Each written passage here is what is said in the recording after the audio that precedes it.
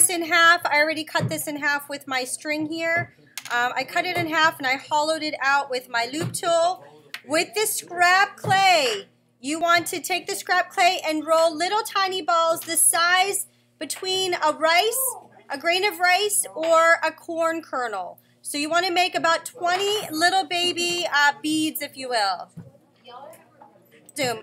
Okay, so I've made little balls of clay that are going to serve as the shaker inside my shaker, my maraca.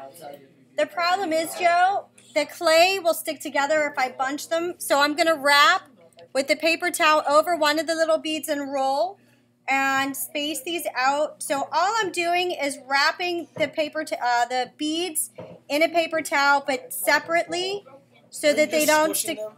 A little bit. I'm not adding a lot of pressure. Normally, if these pieces of clay were dry, I could just crumple them into a paper towel, but I'm trying to keep them separated. So I'm rolling it like this. Now watch what I do. So my beads are in this paper towel. I'm going to put this inside the hollowed out area, but I can't close this yet until I score and slip it. So watch how to score and slip. So I'm going to take a fork. What scoring does, it's like Velcro. So I'm digging deep on these edges. I'm creating like a Velcro texture on the areas that I'm going to connect. And then I want to add some water, or what would be called slip, which is muddy water from the clay.